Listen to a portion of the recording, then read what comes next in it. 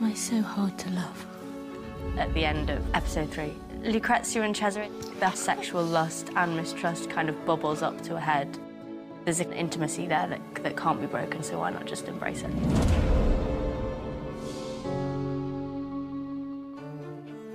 Don't you love God, Cesare? More than I love you. I remember in season 1, I had an argument with Neil because he didn't want us to play any form of sexual tension. And I told him, that's what you wrote. They already whisper it of us.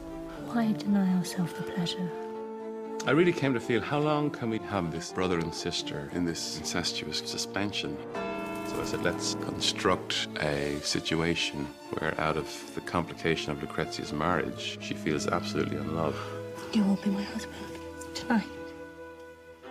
I kind of thought it would never happen, actually. And it's like, wow, that line has really actually been crossed. Good.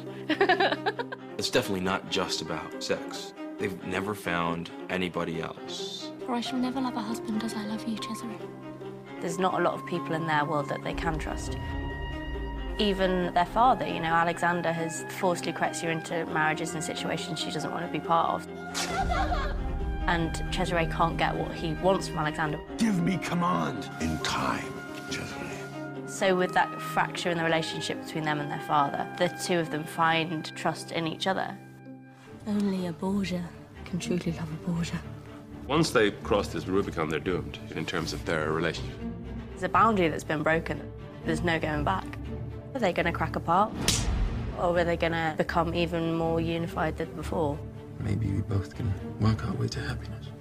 It could potentially bring danger, but also I think it creates a safe place for them to go that doesn't have anything to do with the father.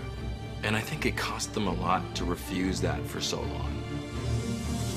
The Borgias, Sundays at 10, only on Showtime.